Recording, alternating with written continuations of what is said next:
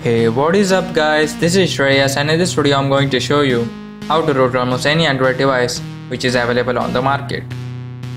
But before we start, here is the thing, there is a 50-50 chances that this will work on your device. I suggest you to give it a chance, and if it doesn't work, there is no harm done, it just failed.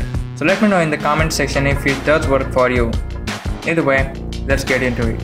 Alright, so first things first, go to settings and check unknown resources on to allow install third-party apps. Okay, now open up the browser and go to towelroot.com. This is the site where we will get the application to root your device. Only thing you need to do is tap on the lambda sign which is in the middle of the site, save the tr.apk file to the device, and let's install the application. Pull down the notification shade by pulling down from top of the device, tap on the download complete notification and tap install. Now open up the application and then click on make it rain. It already said that if your device reboots, then your device is not root successfully. Alright, so it shows that you should have root, no reboot required. The next thing you need to do is to go to the Play Store and download Root Checker application to check whether we should have root access or not.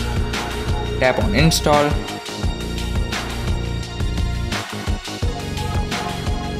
Then open up the application.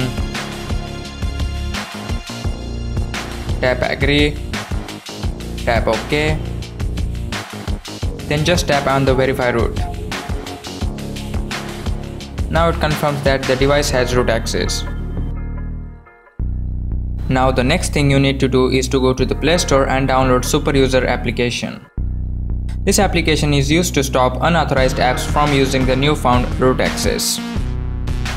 Install the application and you are done with the procedures.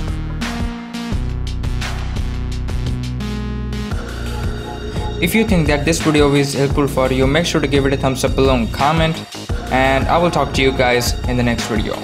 Thank you so much for watching and peace.